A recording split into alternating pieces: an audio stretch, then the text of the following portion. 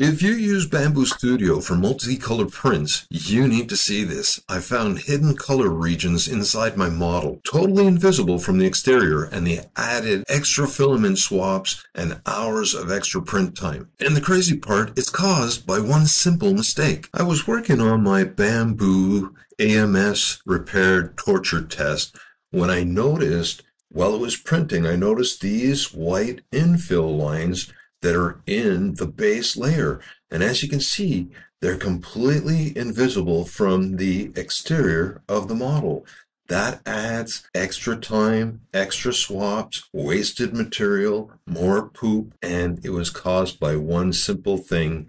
I wanted to change the lettering on the front of this model from white to black.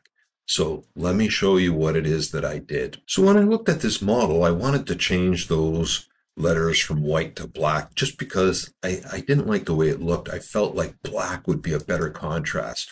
So I clicked the model, I came up to the paint bucket here, and I chose black.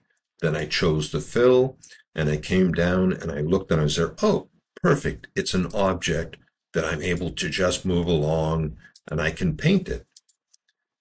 And so I paint each letter here. Bear with me, take me a second to do it. So I went great.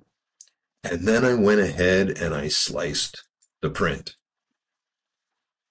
So here we have the sliced model, and I want you just to pay attention that as I come down, pulling the slicing down on through, once I get down below, now see I'm into a solid red exterior, and you can see some white particles here and a little bit of white infill, but I'm going to go and I'm going to turn off the seams so that it takes away any confusion. There is white left over in the corners and in the fill where there shouldn't be any. And I want you to pay attention to this geometry right here, because when I changed the lettering from white to black, it altered the geometry as well. This simple fix for making sure that this does not happen. But before I do, I just want you to see the extent of it. So I'm going to zoom in here and I'm going down layer by layer. You see those little white spots cause a filament swap for every single layer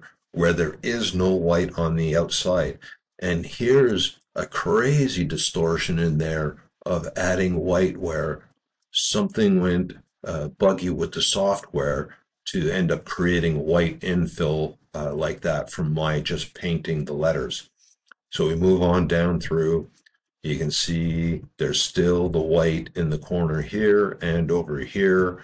These are all swaps, every layer. So there's where the black begins. So that makes sense. But now I'm going to show you exactly how to fix this. Okay, so I was lucky before the fact that this model is made up of multiple objects, in the fact that I was able to use that paint tool to be able to change the letters individually. The thing that I didn't know was the fact that it was going to distort the geometry of the model. That's one. And two, that it was going to leave those white streaks through the middle of the model after I changed it to black. But the correct method to do this, where you will not alter the geometry and you will get your black lettering, is to come over here and go from global to objects. These are all the objects that are inside that model. You want to find the one that says Spider-Man. So I'm just clicking this one. That's the eyes. Here is the lettering. So what you do is you right click it and you're going to come down and you're going to change the filament to black. So now the lettering has been changed to black and has not altered the geometry and will not send white streaks through the base of the model. And so I'll just go ahead and slice it. So now here it is. It's sliced, and I'm going to pull it down to the layers so you can see that it is clean. So I'll turn off the seams so that you don't see the seams, but there you have it.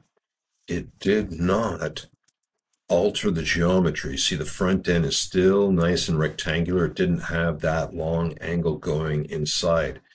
If you found this video interesting or useful, please like and subscribe for more, but otherwise watch this video next.